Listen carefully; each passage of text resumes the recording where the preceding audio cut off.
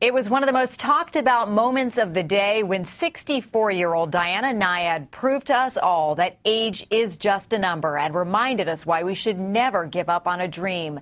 Nyad finally accomplished hers, becoming the first person to swim from Cuba to Key West without a shark cage or anything else for that matter, but just sheer determination. NBC's Carrie Sanders is in Key West. Carrie, good evening. Well, good evening, Natalie. After swimming 112 miles, she came up right here on the shore, understandably exhausted, barely able to catch her breath. The hundreds who gathered here were also gasping in awe.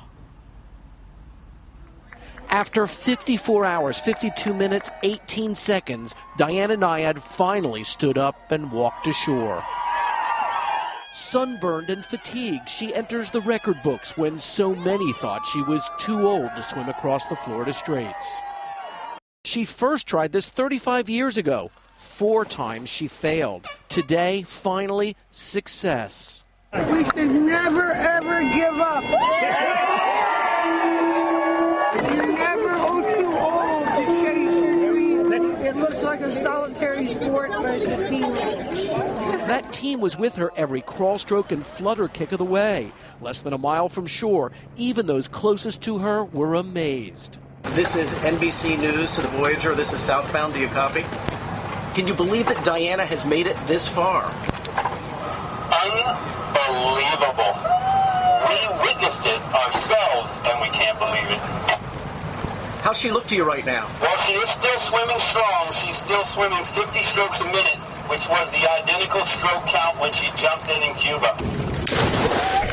Diana Nyad began this 5th attempt Saturday morning with no flippers, no shark cage, equipped with a bodysuit and silicone mask to protect her from jellyfish. Her progress of 112 miles was chronicled online, on social media, but most importantly, on board a specially designed catamaran.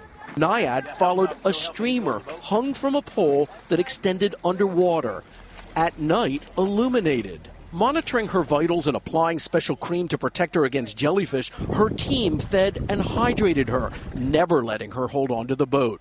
This morning, a cruise ship altered course, making way for Nyad, her achievement and inspiration.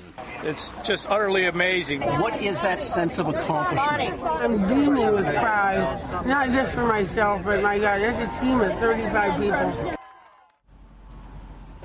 After arriving here on the beach, she was eventually taken to the hospital. Doctors have released her. They say all she needs is some food, water, and much needed rest.